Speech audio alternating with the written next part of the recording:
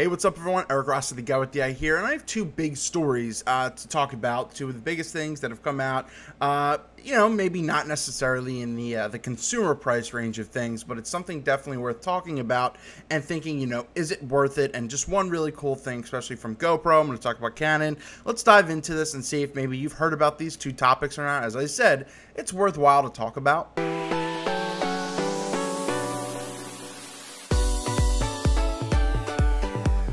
Story blew up everywhere after Canon admitted they're going to make a 250 megapixel CMOS sensor.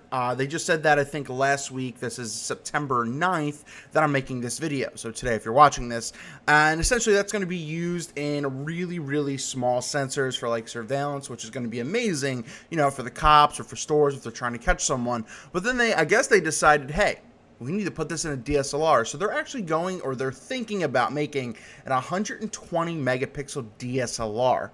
Holy crapola. That is a huge, punch to pack type of thing.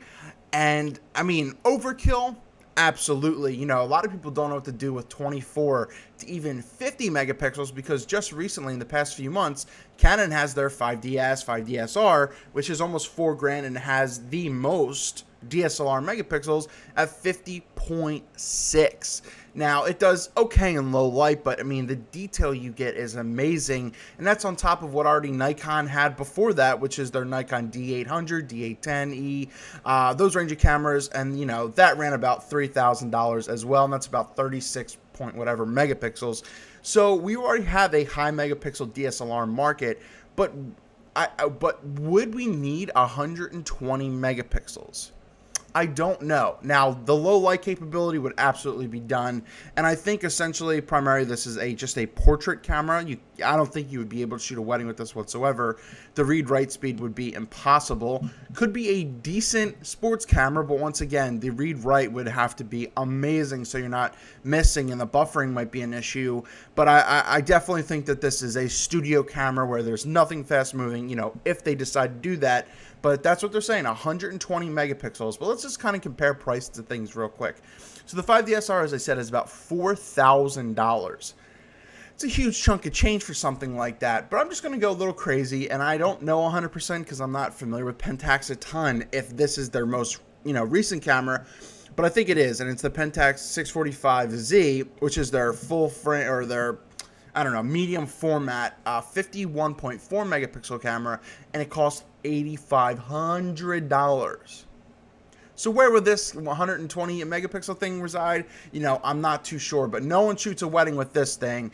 This is essentially just your studio camera. If you have a studio, headshots, stuff like a Peter Hurley would do type of thing.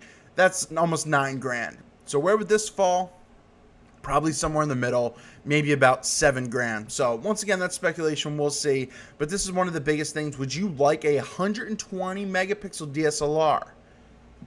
I'm fine with just my 12 pixels with my Nikon D600. Big story number one. Big story number two, GoPro will have a camera rig that costs $15,000. It's called the Odyssey camera rig, and essentially it's going to house 16 GoPro Hero 4s. It's going to be like 8K at 30 frames per second with everything combined. All are going to have different batteries. As I said, this is going to cost $15,000, and it's going to give you your 360 panorama type things. And they're appealing to the higher end market because there's a lot of junky, like the Ricoh 360 cameras out there that look like garbage. But as this article on Petxpixel mentions here, and I'll link that down below as well so you can read more into this, Google announced a jump thing that I didn't feel like talking about because I didn't think it was good because there's nothing for it, that they're going to immerse more into the 360 virtual reality game, and essentially where you can like have your smartphone, and as you're moving, it moves the screen, or if you move the screen around, if maybe you try this on YouTube, you can get the full 360 panorama experience. So you're getting the, so this is essentially what it's going to look like. And, it has internal mic, which no one cares because GoPro sound is guff anyway. And that's what you're going to get. You're going to get the 16 GoPro Hero 4 cameras, 16, I guess they might be 16 gigabyte Micro SD cards, they better be like 120 gigabytes for that damn price. You're going to get the backpack, you're going to get the Pelican case, and you're going to get the actual rig that weighs in about 15 pounds with everything on that. There's also a link, there's also a promo video that you should see. It does look kind of cool, but you know, the resolution is one of the best things compared to the other things out there, but it still doesn't blow me away.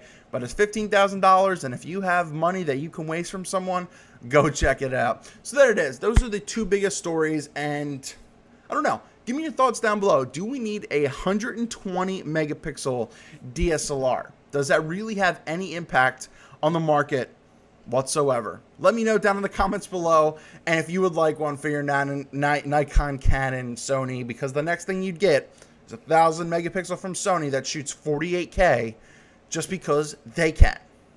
Battery life still bad though. Eric Rossi, the guy with the eye.